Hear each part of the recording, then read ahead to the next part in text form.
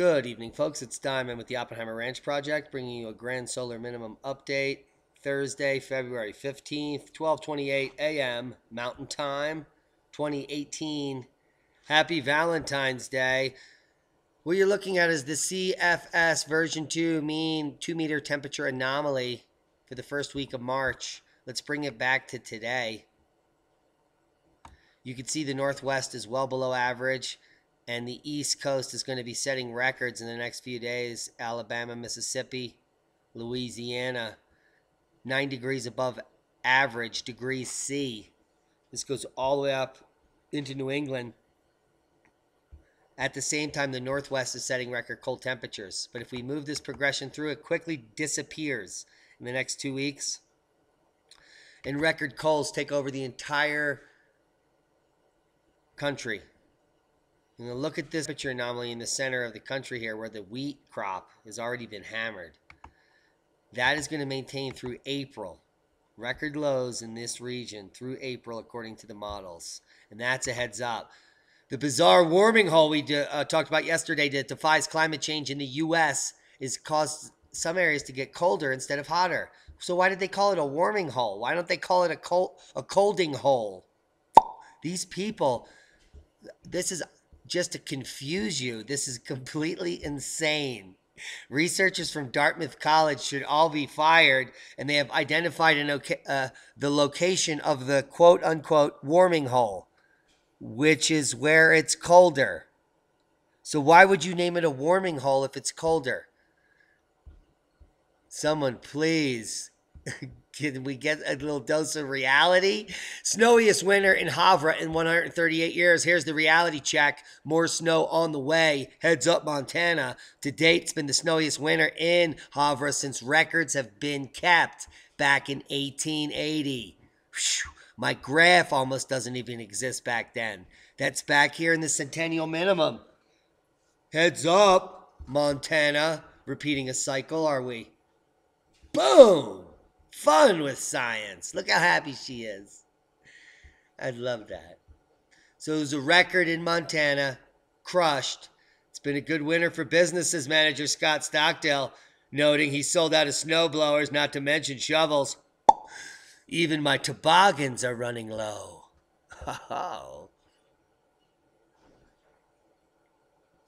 February storm dumps on Teton County. Gorgeous. Look at that. Breaking records back into the 70s here. Coming out 10 hours ago. Spokane sets new snowfall record for Wednesday. What an unusual Valentine's Day present, Spokane. That's a heads up. Spokane recorded an official 7.3 inches of snow Wednesday, which blows the previous record set in 1923 of 4 inches out of the water. Back in 1923. Right here, solar minimum 15. It brings the season total 40.2 inches of snow, which is above average for this time of year. Heads up. Breaking records in Spokane. And that's Washington. Quickly, let's get through here. This is the third time I've done this video because we're having a blizzard, wet snow on the dish, shut down several times during the video. So quickly, reports confirm brutal January. Yes, it's in. If January seemed unusually cold, that's because it was. As a new report verifying this. Mount Airy, North Carolina, the 31.6 degree average for January put it at the 11th coldest since 1924.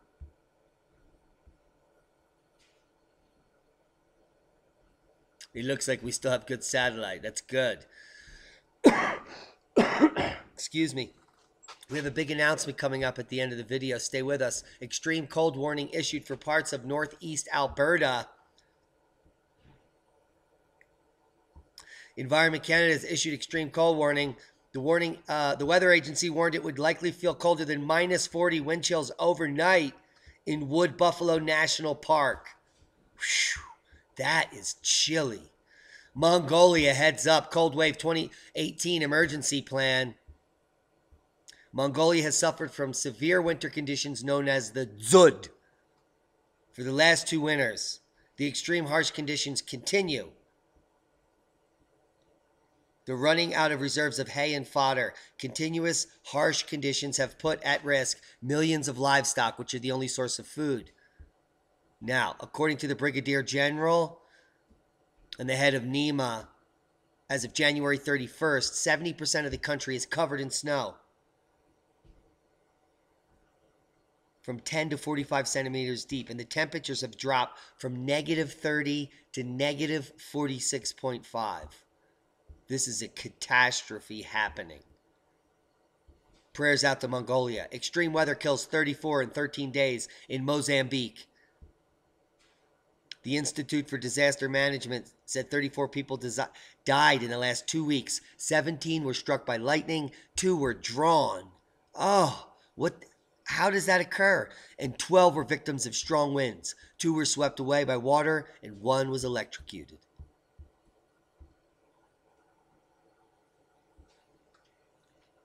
Seismic update, nothing of note. We'll be watching it as the sea flare arrives sometime in the next few hours. At the same time the coronal hole arrives, we should have some seismic activity or volcanic activity. Speaking of which, lava buildup from Kadovar volcano emerges from the sea. A lava buildup has been observed emerging from the sea just off Kadovar Island in Papua New Guinea. I'll leave you links to this. That volcano is growing. Agung back in action. Reported on it yesterday. Bali's Mount Agung in Indonesia has resumed spewing clouds of ash just days after authorities lowered the danger level following a period of inactivity. A spokesman said they spoke too soon. 15,000 people are looking for a place to live. Worldwide volcanic news. Fuego and Dukono, only 2 volcanoes popping off today. Even in the best case scenario for climate change, extreme weather events are still going to kill everybody. Experts say. Oh, massive event involving the sun is quickly approaching. Oh, really? I wonder what that event would do. Maybe something in the green here? I wonder what they're talking about. Grand solar minimum much? They must be talking about the modern eddy minimum. Whew. They're just catching on. I'll leave you links. The sun is about to undergo a major cooling period around 2050 time frame that could have an impact on temperatures here on Earth. Who could have figured? It's called the grand minimum, according to these scientists that just had a popping noise occur. The sun is expected to get dimmer and cooler. Whew. They must have just got the memo, according to a new study. Let's check it out. Forecast for solar cycle 25. Real quick, let's come back here. Let me show you this. If you didn't see it, the new study in the Journal of Astrophysics.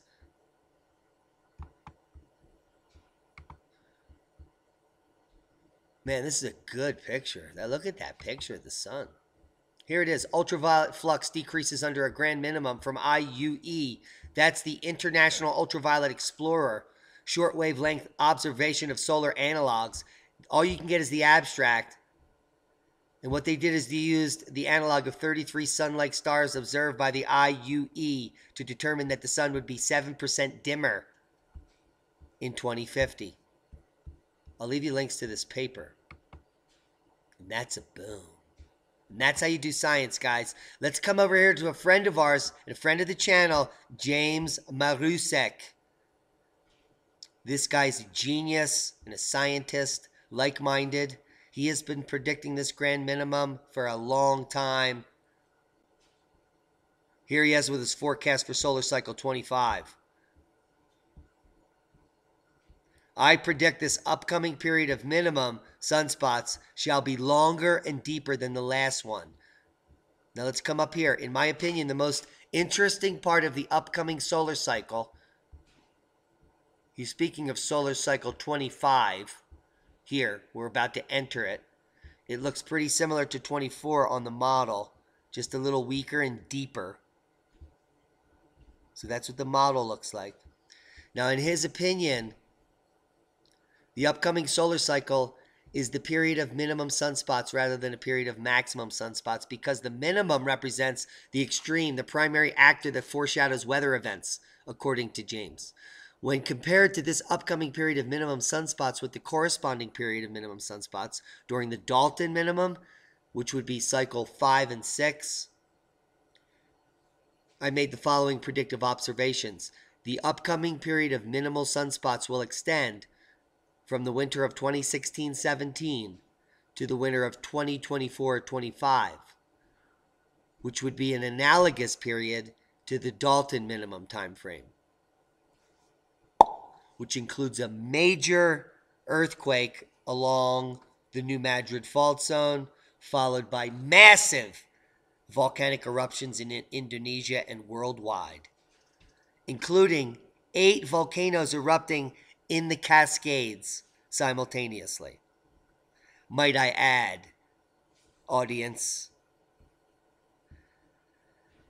So I'll leave you links to the prediction for solar cycle 25 because it's not looking very good. So you better start preparing, because preparing for the coming global cooling may be critical to survival. If you didn't get the memo, I just sent it to you. And these links are down below in the bottom left underneath of Oppenheimer Ranch where it says show more. So click that and you'll get all the links to all the information I just talked about. And you can read this awesome article.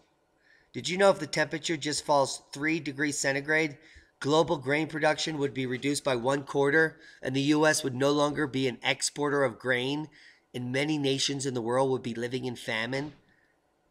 Can you imagine what that would do to food prices and world stability? Yeah, we can imagine. That's why we're here.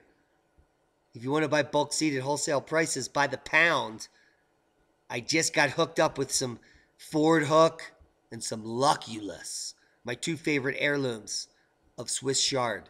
These babies produce pounds and pounds of super nutritious greens for months. And for $8.32 a pound, that's an acre and a half of seed. It's ridiculous. This could feed hundreds of people. So, stock up. This is where you buy bulk seed starting at 1 pound. They've got the basics. I'll leave you links to bulk seed here, bulkseed.com. Pretty awesome. We have no connection to them, but I use them. So that's a heads up. Let's real quick talk about the solar flare that's going to arrive any moment. According to the prediction here, February 14th, a coronal hole solar wind stream is predicted to reach Earth by February 15th, which is now. In addition to this, a weak coronal mass ejection, CME, observed early on February 12th is expected to reach Earth within the same time period. This combined effects would generate a G1 to G2 magnetic storm at higher latitudes, which could affect the grid and other sensitive people. Right now, the prediction is G5 from the 15th through the 17th with a waning G4. So this is going to be talked about as observing the frontier, and it's awesome. We're going to be living the science as we go into the desert. And that's a heads up. So if we quick check the solar wind, we can see that it really hasn't arrived yet, nor is it affecting us. The wind stream is still calm. The BZ and the phi angle haven't shifted much. So we're waiting on its arrival. It's not here yet. And we'll report on it tomorrow. Guys, it was a rough day at the ranch. My partner Leah's mother passed today. It wasn't entirely unexpected, but like all deaths, it's a struggle. Needless to say, she has to travel east to be with her family during this time. So please send her your prayers. And I have an extra ticket to Observing the Frontier that I want to offer the public. So anyone in the San Luis Valley or in the Santa Fe area or in Albuquerque that wants to attend the conference, that can either meet me here Friday morning or Friday evening or Saturday morning in Albuquerque, email me at oppenheimerranch@gmail.com. The first person to get in contact with me that seriously wants to go, I'll make it happen. We've got a ticket for you. So let's not waste that. On a lighter note, I think that we have a new name of the radio show. It seems to me to be more appealing to the masses. Plus, it's got Al Gore's pathetic face sinking into the Arctic Sea here. The Inconvenient Truth. Prepping for the Grand Solar Minimum. Wednesday nights, 10 to 12 on Revolution Radio. Let me know what you think. I think this is a keeper. So don't forget, if you are that person, that's that unique person that can make it here this weekend, I have a ticket for you. I even have a ride from Pagosa Springs, if you can get here. Or I'll pick you up in Santa Fe. Let's do this. And that's a heads up. Guys, I hope you got something out of the video. Thanks for watching. It's been a rough night. The time is now to start preparing to survive and thrive in the future. Growing better together. Heads up.